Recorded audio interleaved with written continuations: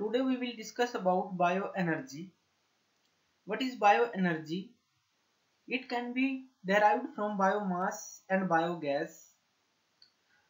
What is biomass? Biomass is a organic matter which can be derived from plants, animals and microorganisms grown on land and water. The energy obtained from biomass is called biomass energy.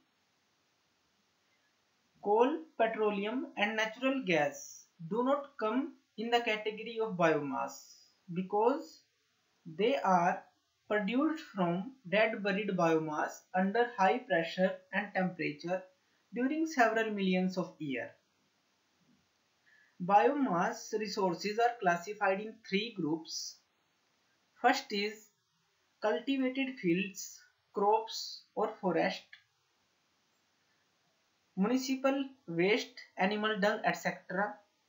And third is liquid fuels, ethanol, methanol.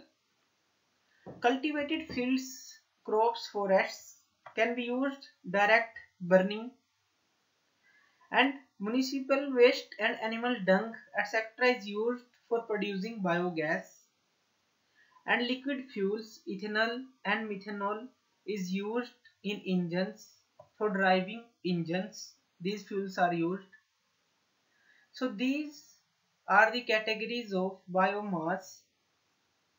Thank you for seeing this video. For more updated videos, you can subscribe me on my channel Learn and Grow. Thank you.